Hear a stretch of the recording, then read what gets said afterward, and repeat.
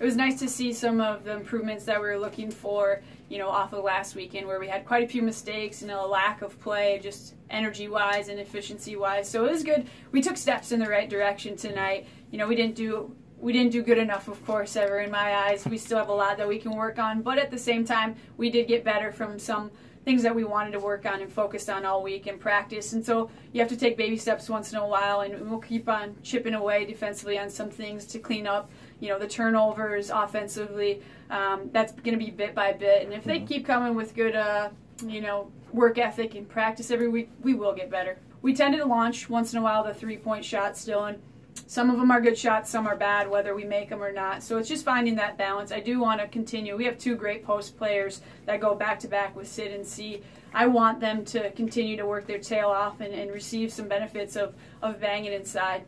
Yes, the first half I wasn't as pleased with just our defensive focus and guarding off the bounce. We put them on the line. One of our things was don't foul, and we put them into bonus in each quarter in the first half, and I didn't, that was something that didn't make me very happy, just to kind of, a hip check here, a hand check there. That's not good defense, and we can't put good teams on the line, slow down pace and just give them gimmies. So we have to work on that, and even in practice there's something that we can do to make sure we're not just fouling and putting them on the line. But we got better in the second half as far as just guarding off the bounce and disrupting a little bit. So we got better from first half even to second half that I was pleased.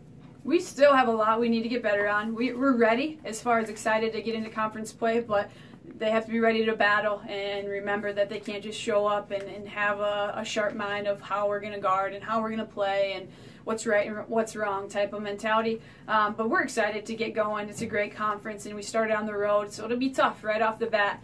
We didn't win a road game all year last year, and so I want to see some fight. I want to get some W's on the road.